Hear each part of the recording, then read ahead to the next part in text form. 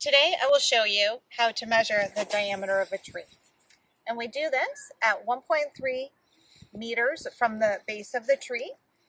So we can use a measuring tape to determine that height.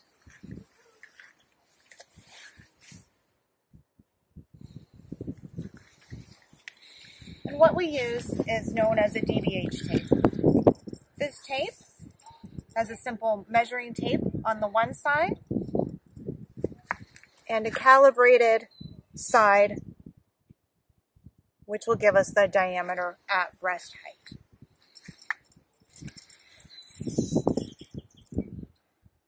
The measuring tape also has a hook at the end.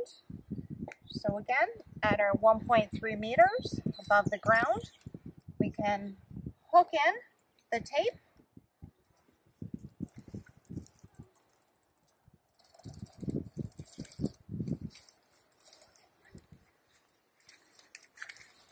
and align it with our 0 to determine the diameter of this tree at breast height.